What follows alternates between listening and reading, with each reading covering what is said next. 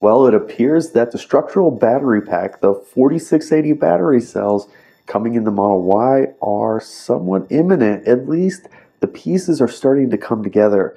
So I want to show you some of the updates that we've seen just recently in released Model Ys that are out in the public, and what we're seeing at Giga Austin that's pointing to potentially a much sooner implementation of 4680 than we possibly expected all this time. Now, I do want to point out that there has been a ton of speculation that Giga Austin was going to start production any day now, and this has been going on for a while. I was just recently there, and after looking at Giga Austin, I don't think it's very likely that they're going to start mass volume production anytime in the near future. However, in a month, I think that it's possible that Giga Austin could start production of the Model Y, but I don't think it's in days. Now, that said, we are getting some glimpses of what appear to be some cars that were made in Giga Austin. Now, that comes with an asterisk because these cars made in Giga Austin weren't completely made in Giga Austin, but I'll explain more on that later. Now, before we dive into all those details, I do want to give a shout out to the sponsor of today's video, Omaze. Omaze gives away one-of-a-kind prizes and experiences while donating money to chosen charities all across the world. Their sustainable approach to fundraising means that nonprofits can spend less time raising money and instead focusing on serving the needs of their communities. Right now, with Omaze, you can win a 2021 Ford Mach-E GT Performance. Of course, you can be among the first people to own a Mach-E GT Performance here very soon. The new Mach-E GT packs powerful performance and incredible tech. You can get the hair-raising thrill of driving a performance car without the emissions of traditional gas. Of course, the Mach-E has seating for 5.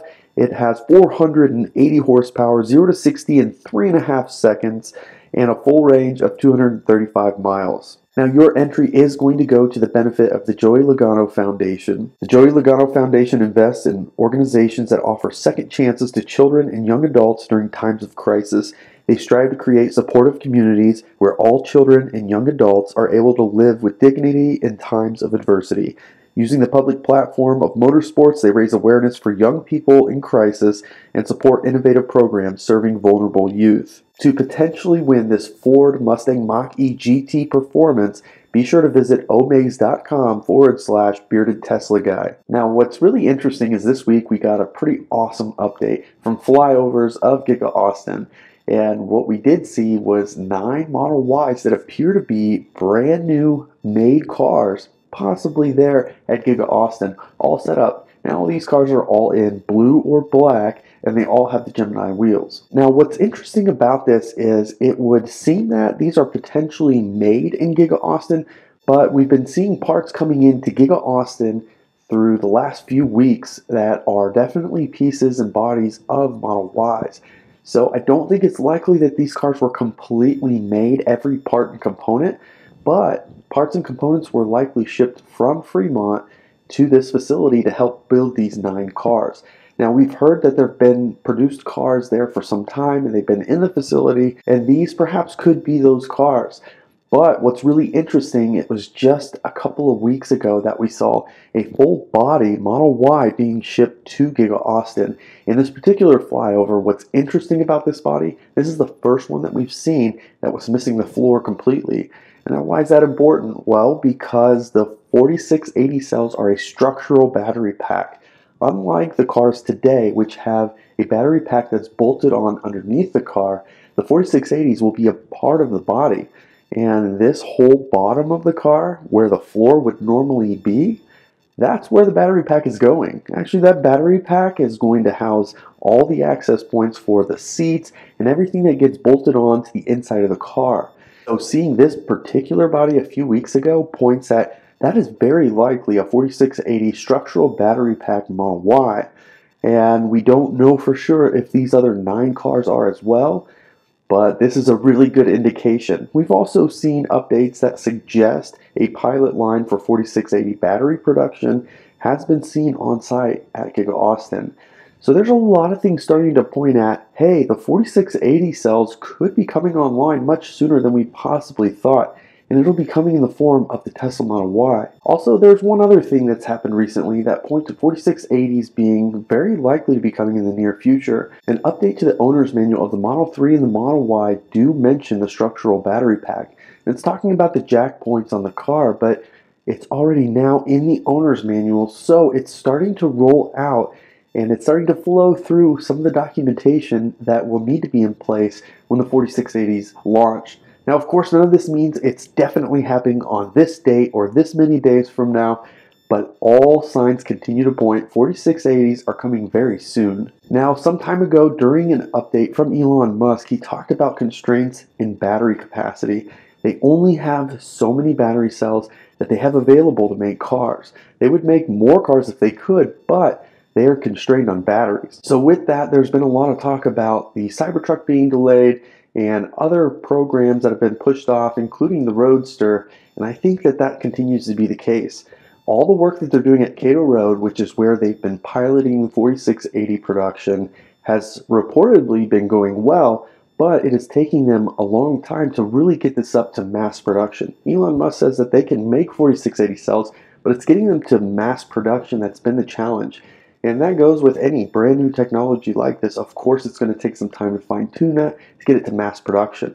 So it sounds like potentially they have got this somewhat figured out, but even then, there's still a lot of work to be done to get this to some kind of volume that Giga Austin could be spitting out numbers of cars that would make any impact to the bottom line. Now, once we find out that the 4680 cells are in place, we still don't know how to tell if you are going to get the car from Giga Austin or the car from Fremont, and we still don't even know if both will have different battery packs. I think that there's a likely scenario to happen, and I think it has to do with the return of a previously discontinued model of the Model Y. I am personally of the belief that once Giga Austin is up and running, they are going to make the long range and perhaps the performance variant there in Giga Austin. I do believe there is a potential that the standard range Model Y could come back, and it would come with the LFP battery pack that they are now reportedly installing in the Model 3 standard range.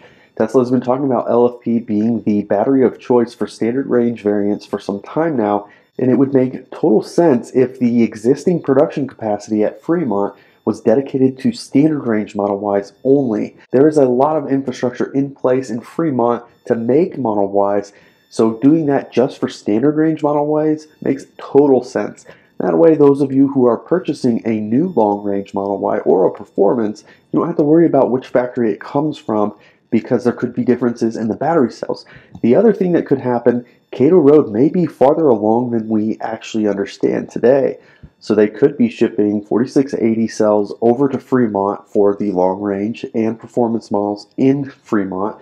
And of course, Austin would make its own battery cells. So that's a possibility as well, and I hope that that ends up being the case, because then we would still have full capacity and all these cars would be coming out with the same new 4680 battery cells. At the end of the day, we really haven't heard much about the Model 3 being built at Giga Austin, so I think that supports this theory that when the Model 3 gets 4680 cells, where are they going to get them from? So I think that there is going to be some mix of production, but they're both going to have the 4680 cells. There's also been some pretty awesome updates that we've been seeing come to North America recently.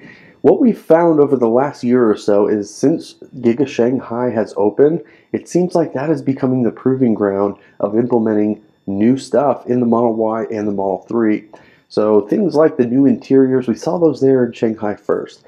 The AMD processor, we saw that there. Now we are seeing that here in North America, which is awesome news. This AMD processor is a quad-core processor and packs a ton of power. Just as an example, one of the test videos that I've seen did show that the China version of YouTube was able to load in 4.18 seconds versus 17.12 seconds, which is significantly faster than the traditional processor that's been in these cars for some time.